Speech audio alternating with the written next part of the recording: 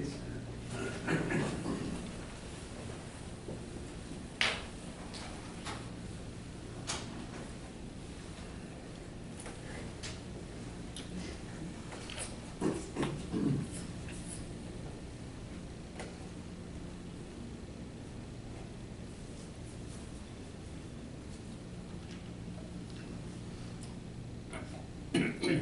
Good morning. Good morning, Father.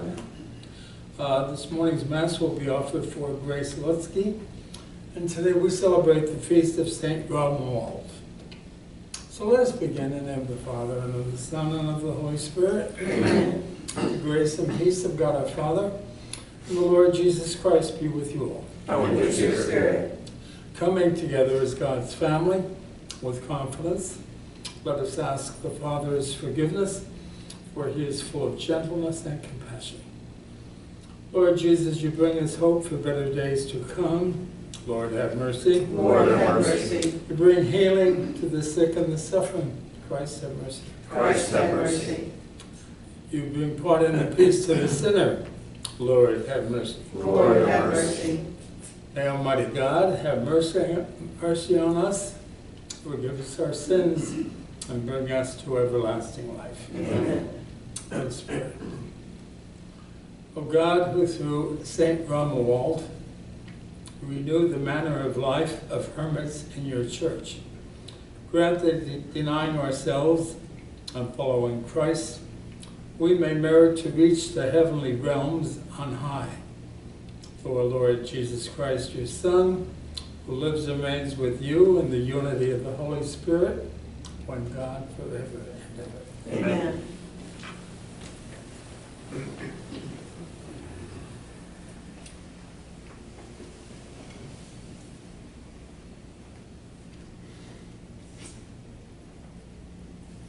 Reading from the letter of St. Paul to the Philippians, brothers and sisters, I consider everything as a loss because of the spring good of knowing Christ Jesus my Lord. For his sake I have accepted the loss of all things, and I consider them so much rubbish, that I may gain Christ and be found in him, not having any righteousness of my own based on the law, but that which comes through faith in Christ, the righteousness from God, depending on faith to know him and the power of his resurrection, and the sharing of his sufferings, by being conformed to his death. If somehow I may attain the resurrection from the dead, it is not that I have already taken hold of it, or have already attained perfect maturity, but I continue my pursuit in hope that I may possess it, since I have indeed been taken possession of by Jesus Christ. Brothers and sisters, I, for my part, do not consider myself to have taken possession. Just one thing, forgetting what lies behind, but straining forward to what lies ahead. I continue my pursuit toward the goal, prize of God's upward calling in Christ Jesus. The word of the Lord. Thanks be to God. In you, Lord, I have found my peace. In you, Lord, I have found my peace. O Lord, my heart is not proud, nor are my eyes haughty. I busy myself with great things, nor with things too sublime for me. In you, Lord, I have found my peace. Nay, rather, I have stilled and quieted my soul like a weaned child, on his mother's lap, so is my soul within me. In you, Lord, I have found my peace. O Israel, hope in the Lord, both now and forever. In you, Lord, I have found my peace.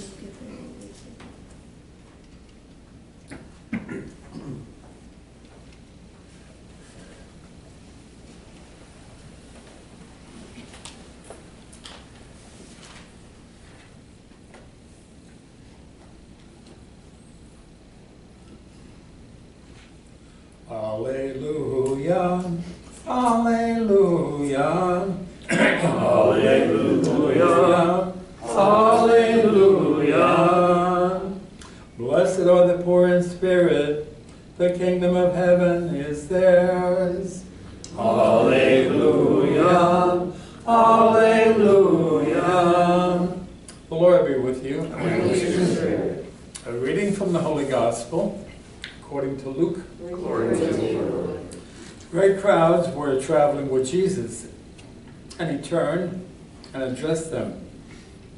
If anyone comes to me without hating his father and his mother, wife and children, brothers and sisters, and even his own life, he cannot be my disciple. Whoever does not carry his own cross and come after me cannot be my disciple. Which of you, wishing to construct a tower, does not first sit down and calculate the cost to see if there is enough for its completion? Otherwise, after laying the foundation and finding himself unable to finish the work, the onlookers should laugh at him and say, "This one began to build, but did not have the resources to finish." Or what king, watching in the battle, would not first sit down and decide whether with 10,000 troops he can successfully oppose another king advancing upon him with 20,000 troops? But if not, while he was still far away, he will send a delegation to ask for peace terms. In this way, every one of you who does not renounce all his possessions cannot be my disciple. The Gospel of the Lord. Praise to you, Lord Jesus Christ. St. Romuald lived in the 10th century after Christ. He led a life of sin. And one day he saw his father murder someone, for whatever reason, I don't know, but he was horrified. And he looked upon this as something that was violently opposed to God and the commandments. And so he went into religious life for 3 years, and his brother monks felt that he wasn't fit for the job, so they dismissed him from the monastery. Well, then the next thing he did is, for 30 years, he went throughout Europe, founding monasteries and hermitages, and he was rather successful. So he asked the Pope if he could go into the country of Hungary and evangelize the people. The Pope gave him permission, but he fell sick. He recovered, fell sick again. So he really didn't accomplish much good in his illness. The next thing, he went through a period of spiritual aridity, the dark night of the soul, where he didn't feel the presence of God. He just felt blah. But he continued doing good work. Next thing, he enters another monastery, and he's falsely accused of a very serious crime. And his brother monks did not support him. In fact, he was almost defrocked. He was not allowed to say Mass. You might say he was excommunicated, and he lived in seclusion for almost 6 months. After that, he returned to the religious life, and he founded an order which even today does exist, but small in number, a group of hermits called Camaldolese. The hermits lived in separate, you might call them huts. They didn't see each other until Sunday when they were gathered together for Mass, say their divine office, maybe have something to eat, and then they return to their little hut for the rest of the week and did not communicate with each other. They just spent their day in silent prayer. Finally, after 70 years, Romuald finally died, but he was considered a saint almost immediately, and today he's held in very high regard, not so much in the United States, but throughout Europe. So now if you'll stand, please, we'll have our general intercession.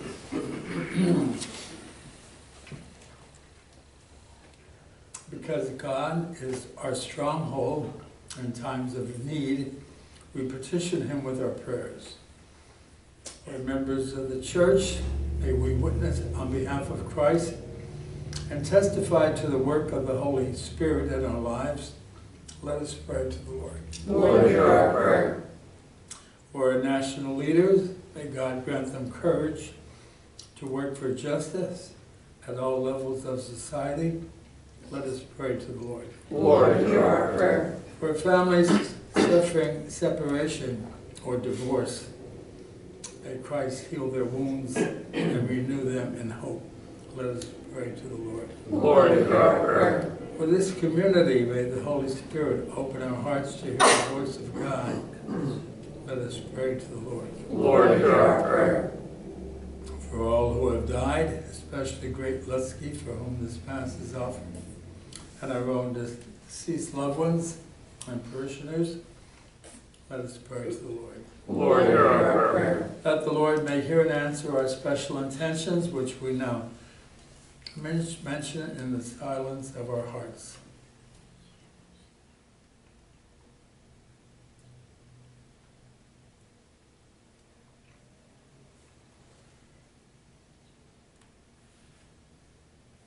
Let us pray to the Lord. Lord, hear our prayer. Loving God, we praise you. We thank you for the countless ways you work in our lives. This we ask through Christ our Lord. Amen.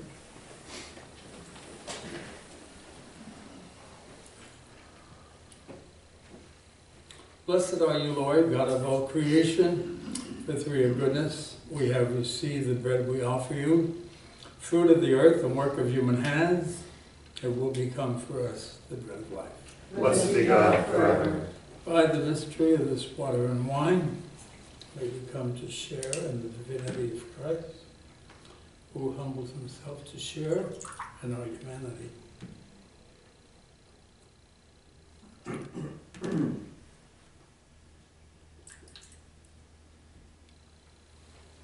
Blessed are you, Lord, God of all creation.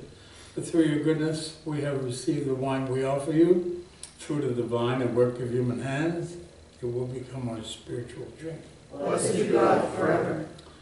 With humble spirit and contrite heart, and may we be accepted by you, Lord, and may our sacrifice in your sight this day be pleasing to you, Lord God.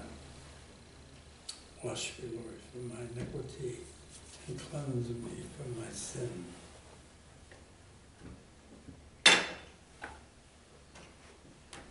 Pray, my sisters and brothers, that my sacrifice and yours may be acceptable to God, the Almighty Father.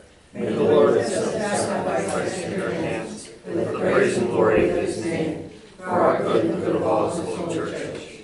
Grant those who approach your altar, Lord, that spirit of devotion with which Saint Romuald was on fire, so that pure of heart and fervent in charity, we may offer you a worthy sacrifice through Christ our Lord. Amen.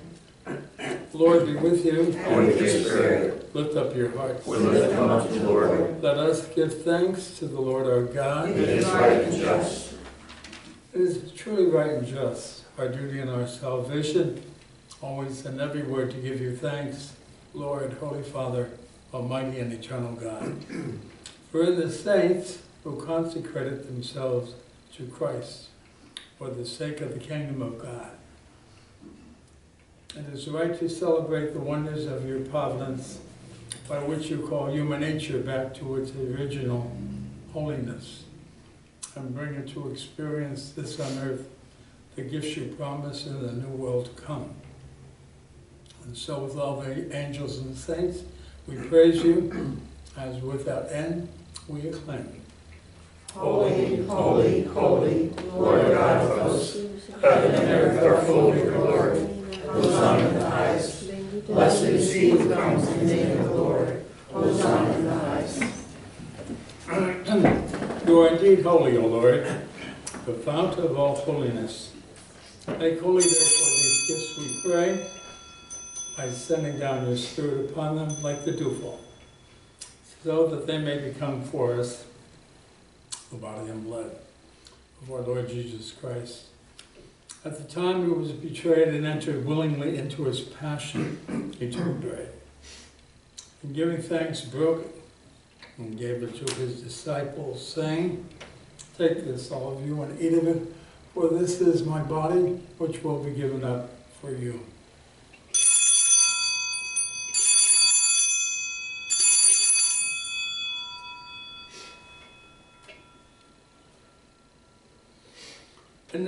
In a similar way, when supper was ended, he took the chalice, and once more, giving thanks, he gave it to his disciples, saying, "Take this, all of you, and drink from it, for this is the chalice of my blood, the blood of the new and eternal covenant, which will be poured out for you and for many for the forgiveness of sins. Do this in memory of me."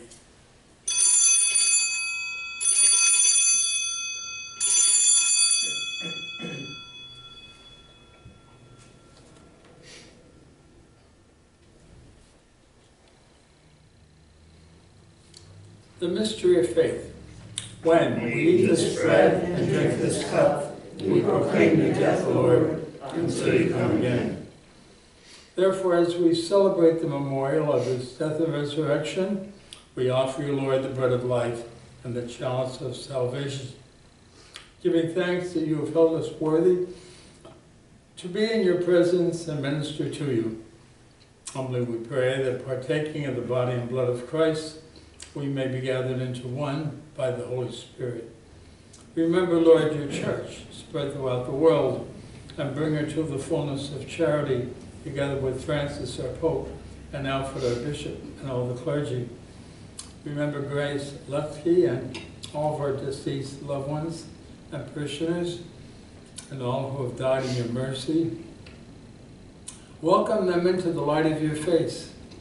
Have mercy on us all, we pray, that with the Blessed Virgin Mary, Mother of God, with Blessed Joseph, her spouse, with the blessed apostles, with Saint Romuald, Saint Elizabeth of Hungary, and all the saints who have pleased you throughout the ages, we may merit to be co-heirs to eternal life. And we praise and glorify you through your Son, Jesus Christ. Through him, and with him, and in him, O God Almighty Father, in the unity of the Holy Spirit, all glory and honor is yours forever and ever. Amen. At the Savior's command, informed by divine teaching, we dare to say, Our Father, who art in heaven, hallowed be thy name. Thy kingdom come, thy will be done, on earth as it is in heaven.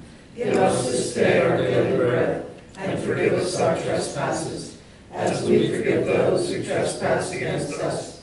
And lead us not into temptation, but deliver us from evil. Deliver us, Lord, we pray, from every evil. Graciously grant peace in our days, that by the help of your mercy, we may be always free from sin and safe from all distress, as we await the blessed hope and the coming of our Savior, Jesus Christ. For the kingdom, the power, and the glory are yours, now and forever. Lord Jesus Christ, who said to your apostles, "Peace I leave you, my peace I give you," look not on our sins, but on the faith of your church, and graciously grant her peace and unity in accordance with your will, who live and reign forever and ever. Amen. The peace of the Lord be with you always. And with your spirit. Let us offer each other the sign of peace.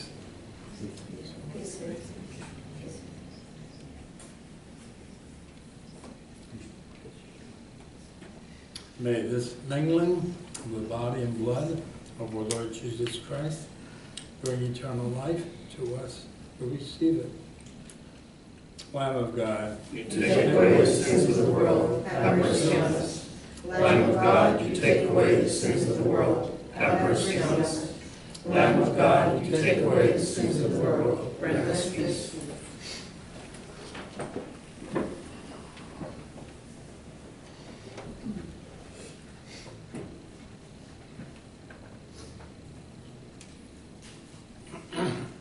Behold the Lamb of God. Behold him who takes away the sins of the world. Blessed are those called to the supper of the Lamb. Lord, I am not worthy that you should enter my room, but only say the word and my soul shall be healed.